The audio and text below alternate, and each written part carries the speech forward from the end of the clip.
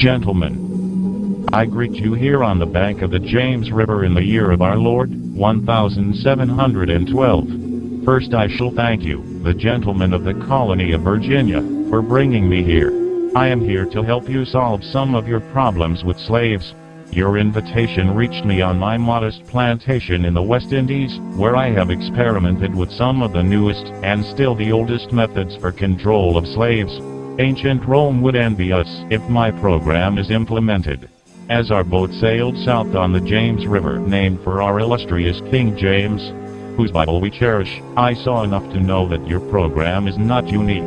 While Rome used cords of wood as crosses for standing human bodies along the old highways in great numbers, you are here using the tree and the rope on occasion.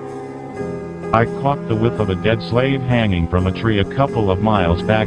You are not only losing valuable stock by hangings, you are having uprisings, slaves are running away, your crops are sometimes left in the fields too long for maximum profit, you suffer occasional fires, your animals are killed. Gentlemen, you know what your problems are.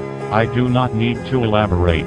I am not here to enumerate your problems, I am here to introduce you to a method of solving them.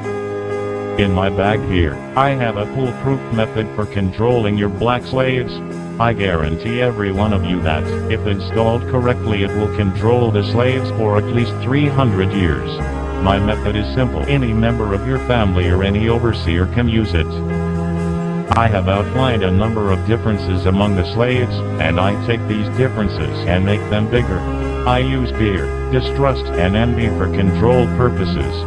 These methods have worked on my modest plantation in the West Indies, and it will work throughout the South. Take this simple little test of differences, and think about them. On the top of my list is age, but it is there, because it only starts with an A. The second is color or shade. There is intelligence, size, sex, size of plantations, attitude of owners, whether the slaves live in the valley, on a hill, east, west, north, south, have fine or coarse hair, or is tall or short. Now that you have a list of differences, I shall give you an outline of action, but before that, I shall assure you that distrust is stronger than trust, and envy is stronger than adulation, respect, or admiration.